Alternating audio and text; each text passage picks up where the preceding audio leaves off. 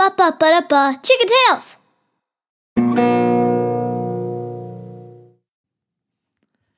Hi everyone, welcome to Chicken Tales. My name is Sarah, and this is the first episode of a brand new podcast for kids.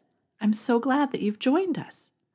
Each episode will feature a story or two written by kids just like you. We will also have jokes and silly suggestions for something to do with your family. If you are interested in hearing your stories on the podcast, please send them to me at chickentailspod@gmail.com. Our first story today is by Alessia. It's entitled, The Unicorn Jumps Over Things. First, the unicorn meets a goblin from a show. Then, the unicorn eats a piece of grape. Then the unicorn found a creepy hand, and the creepy hand touched the unicorn's horn. Then the unicorn found a creepy pumpkin. Yikes!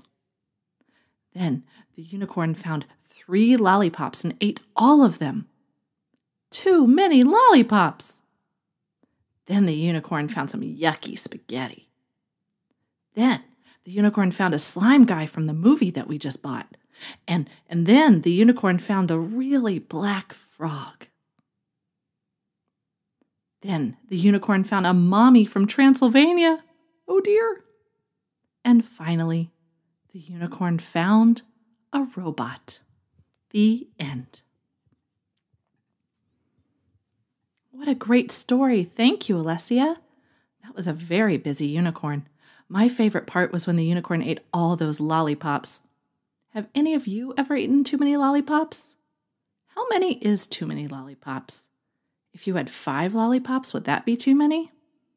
I bet your grown-up would tell you what was too many lollipops. I wonder what happened with the robot. Alessia, you've got to let us know what happened with the unicorn and the robot next.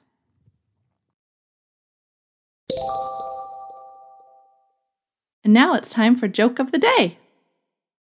Why didn't the lobster share his toys? Because he was shellfish. Our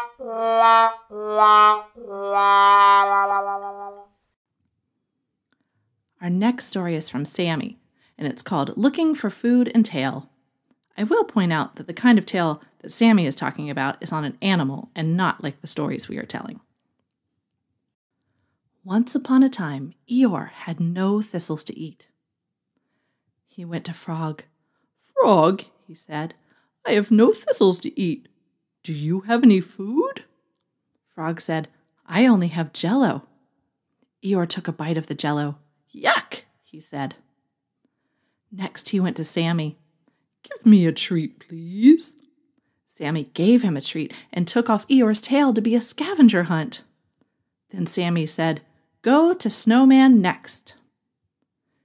So Eeyore went to Snowman.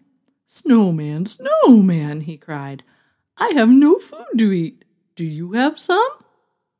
The snowman said, "No, I just go out in the cold and look for food.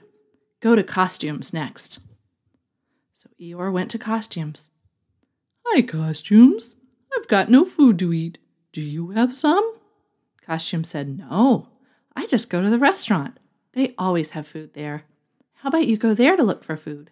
I know they'll have some." Eeyore said, "Let's go there." Eeyore wandered to the restaurant. Sure enough, someone was carrying Eeyore's tail and, better yet, had a big bowl of soup. Eeyore ate the soup and put on his tail.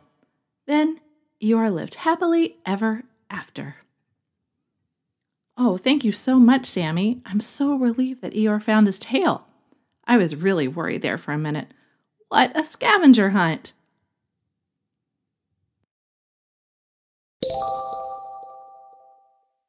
Next up, the silly activity of the day. I bet you're washing your hands a lot lately. Have you been washing your hands all day long with your grown-ups? Grown-ups love washing their hands, don't they? How about the next time you wash your hands, you sing happy birthday in a mouse voice? Really high and squeaky. Like this. Happy birthday to you! Happy birthday to you! Or you should try a low, deep, fair voice like this. Happy birthday to you. Happy birthday to you. See how many different voices you can come up with. Your grown-ups will love it. Remember, do it all day long.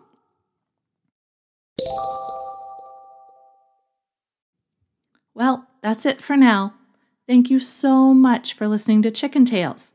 Remember, this week, if you find a friendly chicken, ask it if it has any stories to tell you.